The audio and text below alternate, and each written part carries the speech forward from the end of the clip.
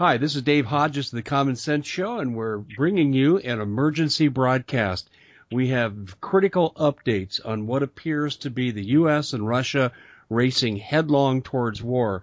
Now, as many of you know who follow our column on thecommonsenseshow.com, I reported through Paul Martin and others, as well as my sources, that Putin had issued an ultimatum earlier in the week for the U.S. to remove all NATO forces, their missile shields, and so forth from Eastern European nations or face being attacked.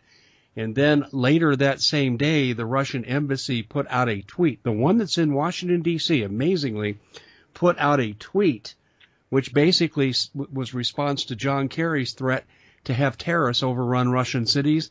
And basically they said terrorism can go both ways. And in the tweet, as we have put the picture up on the commonsenseshow.com, you had the missiles of the S-300s pointing at press secretary of Obama. I mean, there was no question what they meant. This was a declaration of war by tweet. So, Paul, we have seen the heightened escalations. In fact, Paul, I've got one more, and I want to know if you know about this. In that golden triangle between Japan, Guam, and Hawaii, the Russians haven't flown missions since right near and right after the Cold War. And I'm talking 1989, 1990, 1991.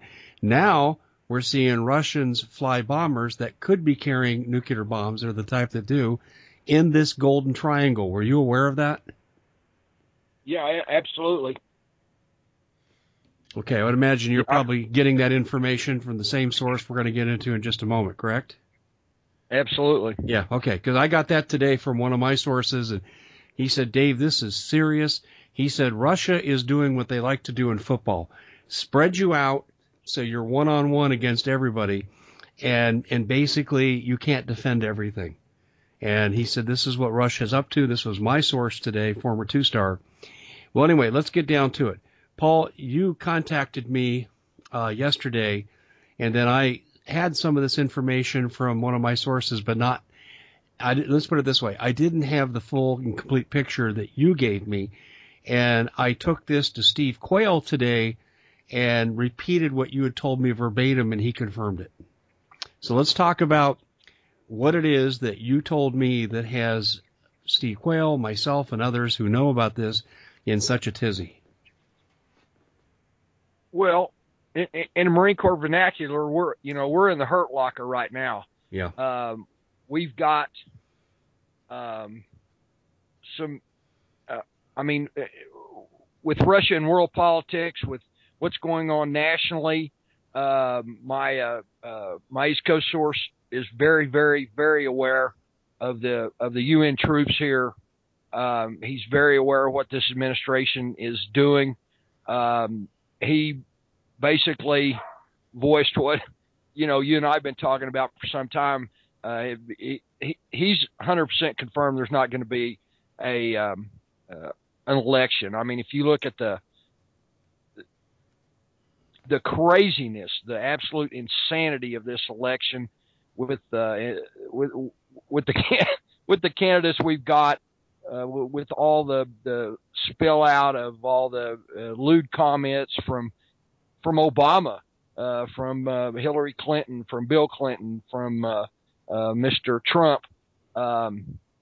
One of the things I always think of is that great quote from Franklin Delano Roosevelt. All politics are scripted. It's written, it's choreographed, and it's fed to the American public. And I'm paraphrasing, of course. But I mean, it's been that way for a century. But I think this is a big head fake. This whole political deal. You've got to know that they knew of all these, the comments from Trump. I mean, the comments from that are coming out on WikiLeaks for Hillary, and I mean, it's just massive. I can't even post all of it, but I think, this is it's a magic act. Don't look over there, look over here. How'd they get the elephant on the stage? Well, you were looking at the great looking blonde with the great legs, and then poof, here comes the elephant. So yeah, Paul, let me frame what you're saying here. You're saying that he said, she said, Hillary defends Bill the rapist, and she uses extreme foul language far beyond what Bill what Donald Trump has used, and Donald Trump's improprieties with language directed towards women in a sexual innuendo situation has come public. And you're saying this is all one big distraction away from what you're about ready to reveal right here.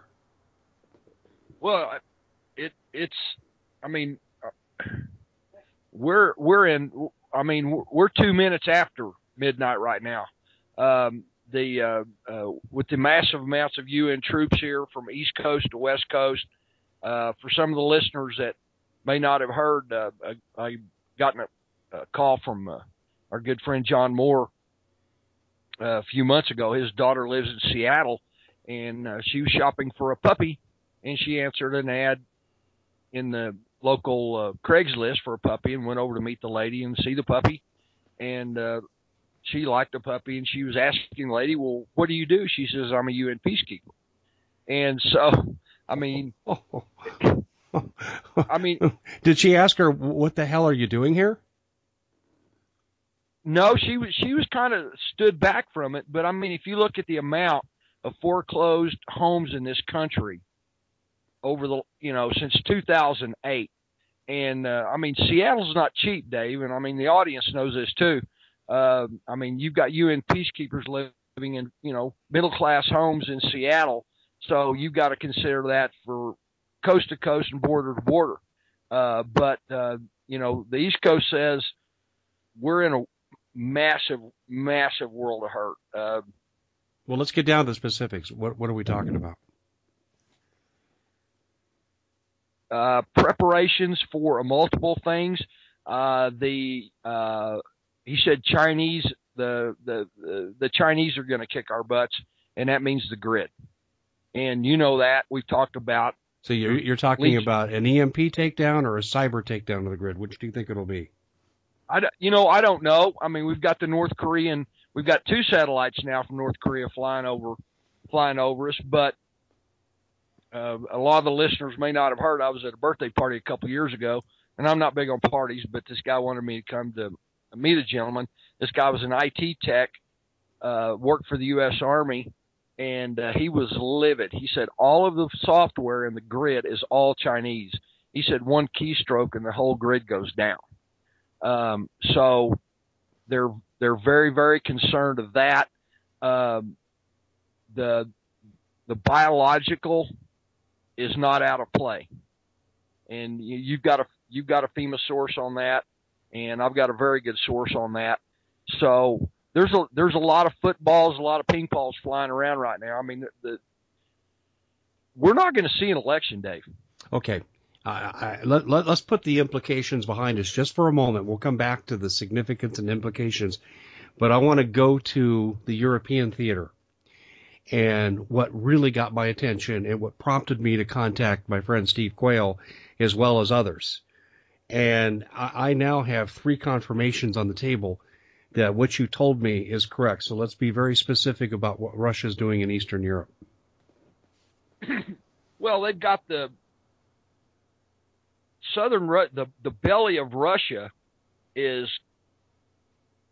the missile shield there is massive, and he can't fight that conventionally. The only thing he can do is nuke it, and he doesn't have any other choice, Dave. Yeah. Okay. So you're saying, going back to what we said earlier in the week, is that NATO either vacates Eastern Europe and take their missile shields down and with them, or face nuclear annihilation. And that's something that I think we discussed 3 days ago, if I remember right. But let's talk about Estonia and Latvia. What's going on there? Well, in Kaliningrad, he's already moved in short range or medium range nuclear missiles right on the border of Poland. I mean, we're in kind of like a World War I moment where, one bullet shot the Duke of Sarajevo, or I can't remember his exact title. Archduke title. Francis Ferdinand, right, in Sarajevo.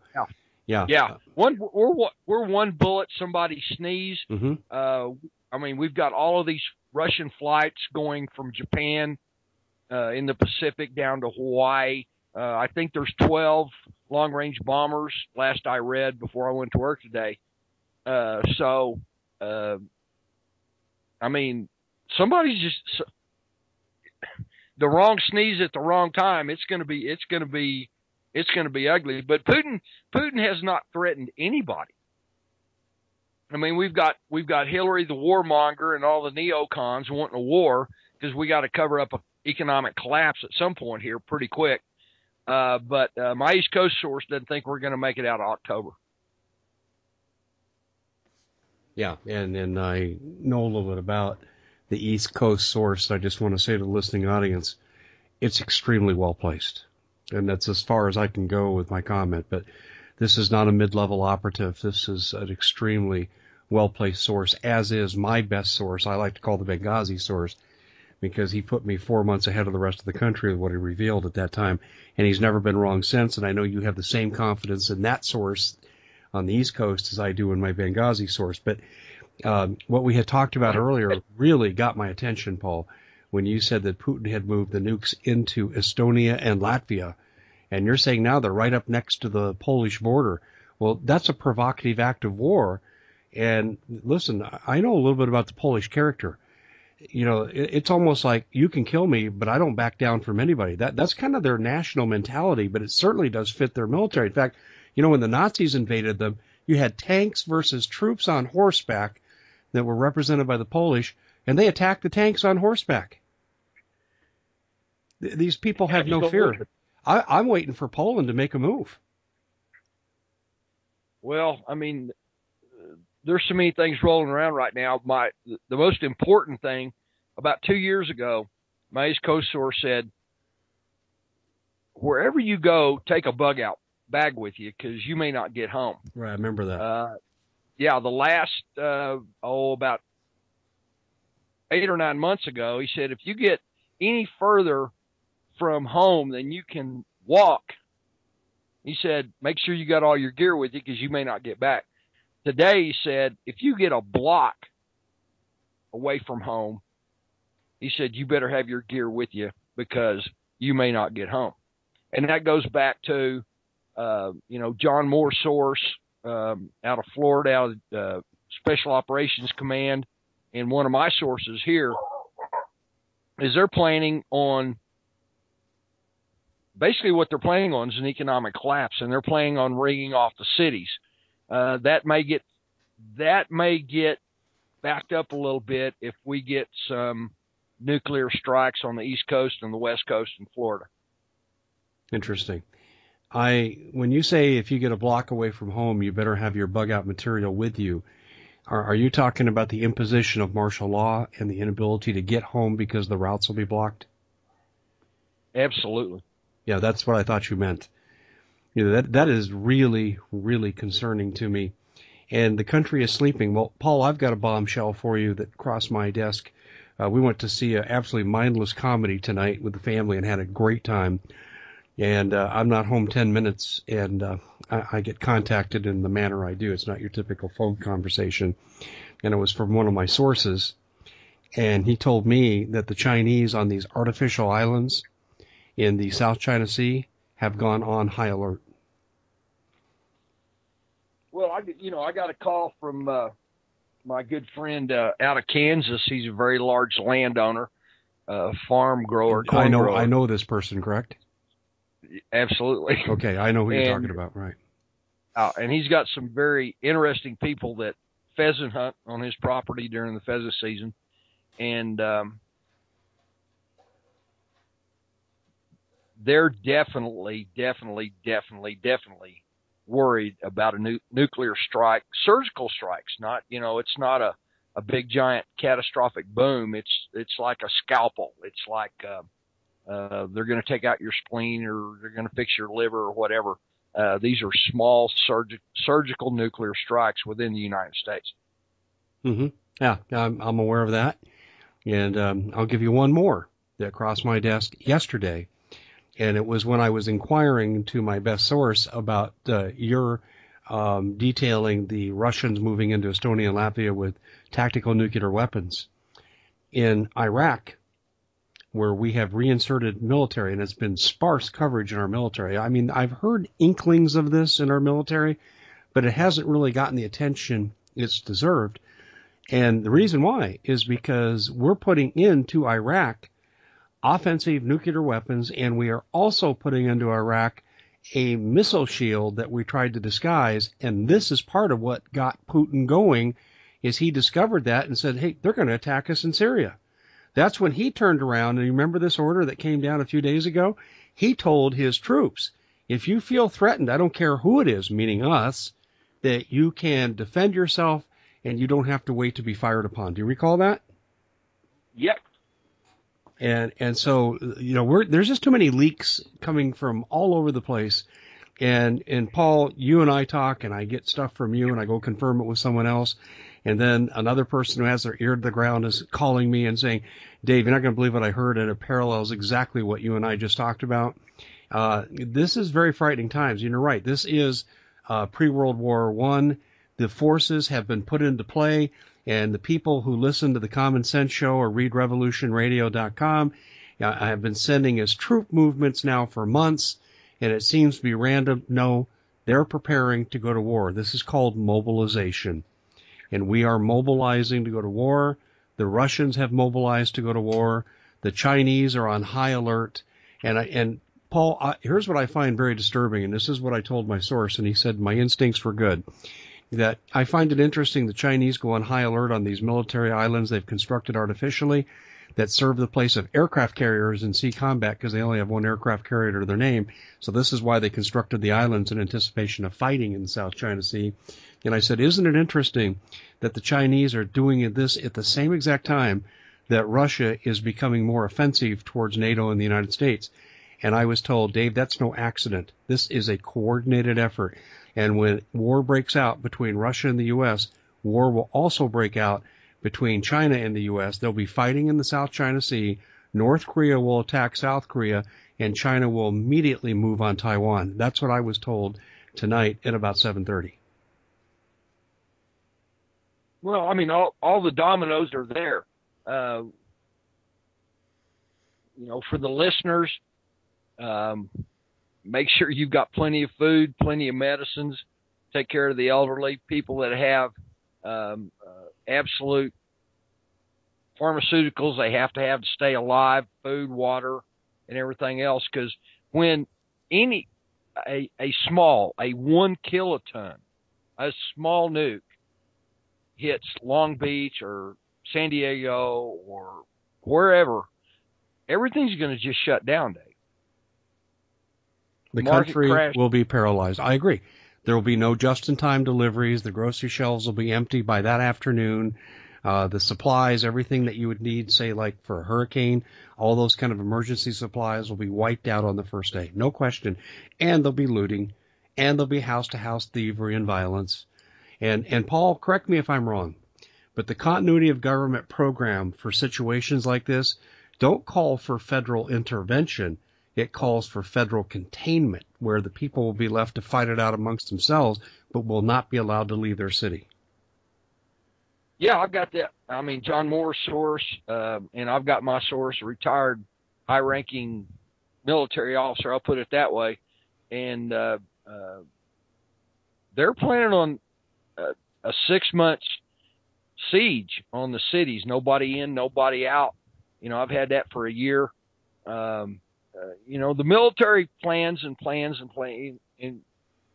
then they execute. So all of these things are in play. The one thing that's really got me, as well as you and your FEMA source, is the biological weapons out there. What I was told about that, is this is the weapon of last resort. And what I was told by my FEMA friend when he and his family bugged out almost 4 years ago, that they will use biological weapons against us if they can't get the country the way they want it. Now, Donald Trump appears to have been delivered a knockout punch with these scandals. And then you go to InfoWars or you go to Steve Quayle's site, and you're seeing that America's fighting back. That Americans are saying, hey, this isn't good. Trump shouldn't have said these things, even though it was 11 years ago. But Hillary's done far worse. Bill Clinton's done far worse. And now we're beginning to see a campaign mounted against these two for their sexual improprieties and their foul language in public. And so when we look at these kind of situations, Paul, I don't know that Trump's campaign is going to get derailed. I mean, right now, in my home state, McCain, Sheriff Babu, who's running for Congress, and the governor of Arizona, actually, quite frankly, the worst governor we've had since I've lived here for the last 30 years, Governor Ducey, they've withdrawn their support for Trump. My feeling is, so what? Didn't we see this 6 months ago, Paul, in the Republican primary where the world was against Donald Trump? Oh, absolutely. I mean, Yeah. I was checking while I was at work. I was checking my phone. His poll numbers are still good. They're still up. Yeah. And my East Coast source said what you and I know and what your audience knows is there's no way they're going to let Trump in the White House. Exactly. In this lewd language, which happens everywhere. I mean, even the current president the videos are out on him talking about ribs and the P word. Yeah. Bathhouse Berry. Yeah. Mm-hmm. Yeah. Yeah, exactly. But I mean, for the listeners out there, get your food, get your pharmaceuticals, get everything you need. If you've got some place to bug out to, some families out in the country, get out of the cities, because I mean, for 2 years, I've had 2 military sources, one a high-ranking naval officer and another military intelligence person, I won't say who, telling their family members this is going to be really quick. It's going to be really bad. That's what I get too. Like a thief in the night is the way it's been described to me. Well, Paul, I just want to put a summary on what we had just said about Trump. This is a knockout blow for Trump. At least that's what the other side thought. And it doesn't appear that that's going to be the case. Now, first of all, if I were Trump, I'd replace Pence for his lack of support for Trump. But secondly, aside from that, I think Trump is going to rebound from this because Trump has been on his own all the time anyway. He didn't have the support of the Republicans, the Republican Party. The Democrats were on him. The media was on him. This is nothing new. And the people who are going to support Trump aren't going to jump ship because they know how bad Hillary Clinton is. And I agree with you, Paul. We are in complete harmony that the other side, just like my FEMA source said, the other side is not going to allow this populist movement into the White House. And I was told, as you were told, that the final option, if they can't derail this populist movement, they can't make the country the way they want it, is they're going to put biological agents out into the field. They're going to drop them right on us. God help me for saying that. That's exactly what I was told. And by the way, my FEMA source, Paul, his specialty was counter bioterrorism. So he knows of what he speaks. Oh, I mean, there's no telling what kind of weapons they've got out there as far as bio is concerned. But, I was talking to my favorite Marine Corps colonel 7 or 8 years ago. His first field commander was Ollie North. He's got a very interesting history. But I was telling him, I said, Colonel, I said, they're not afraid of our weapons. He said, why is that? I said, they can't fight a conventional war with it. We got them outnumbered, outmanned, and outgunned. But I said, there's 2 things they can do. I said, they can shut down the grid or they can hit us with a bioweapon. Or both. And yeah, or both. Or both, and that's a possibility. So, well, we've seen it in our predictive programming. The Last Ship, real popular series on TNT, got its start over a pandemic that wiped out 80% of the planet. You've got the new series on, I believe it's ABC. Wished I watched more TV. No, I don't. But I think it's called Designated Survivor. And the entire government was wiped out. I mean, cabinet, Supreme Court, Congress, Senate, everybody wiped out except for one congressperson and the director of HUD, who becomes the president, played by Kiefer Sutherland, a.k.a. Jack Bauer from the former popular series 24. And you've got this. And then the series Revolution that was abruptly canceled. It was based on an EMP simulated takedown of the grid. It wasn't exactly an EMP, but it took the place of an EMP, the way they use this technology. And they canceled the series at the height of its popularity, and they canceled it within 2 weeks. You know why? Because they talked about FEMA camps and bioagents.